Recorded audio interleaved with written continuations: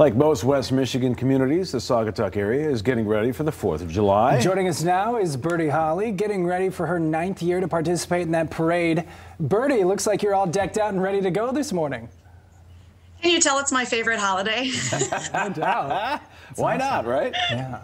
Well, let's dive right in. Tell us everything summer that we can expect at your parade and also maybe the big fireworks celebration.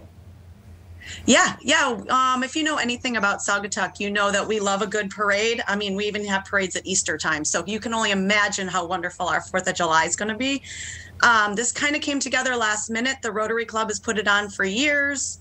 Obviously, the last year and a half has been anything but normal. And so SADABA, which is the Saugatuck Douglas Area Business Association, said, hey, let's do it. So if you want to be in the parade, even if you decide that morning you wake up and are feeling, extra festive and patriotic, just show up. We line up at the Saugatuck High School right there on Elizabeth Street in downtown Saugatuck. Lineups at 10:30.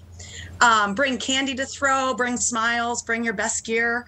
And then if you just want to watch the parade, we love the watchers. We got to entertain someone.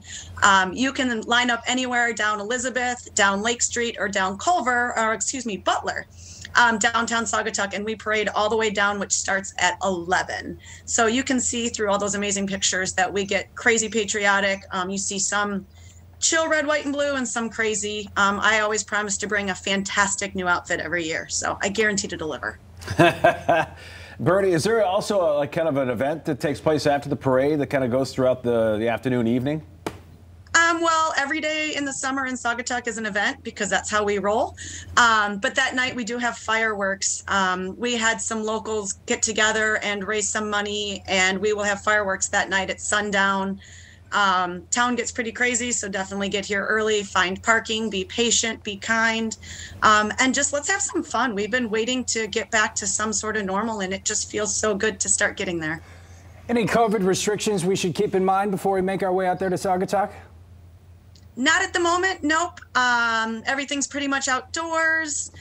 We still have outdoor seating for dining, and really it's just, wear your mask if you feel unsafe, but otherwise we're just doing it. We're going Saugatuck 4th of July all day.